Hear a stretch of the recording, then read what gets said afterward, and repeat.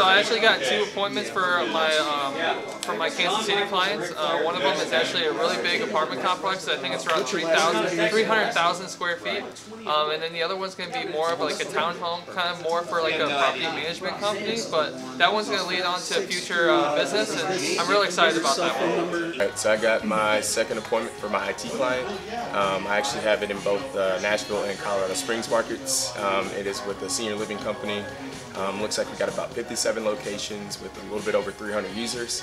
So it should be a pretty big one for us, and I'm pretty excited for it. So it should be a good one. I got one for my client down in Phoenix today. It's with a local church that I've been speaking to for a little while now. We're working with the same company for about 20 years now and never really just taken a look at it in any shape or form.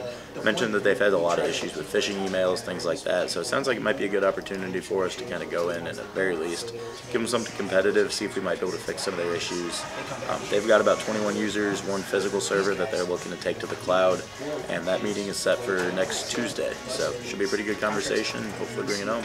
Got an appointment for one of my clients up in Iowa today, and called over, and the guy said that they've been having some trouble with their phones over there for a couple weeks now, and they were also looking for some managed things as well, and that all falls into what we do. So set up a time for sometime in May, and looking forward to it. Should be a pretty good one.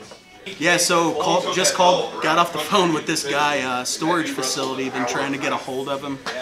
They oversee several locations in Indianapolis, and finally got a call back.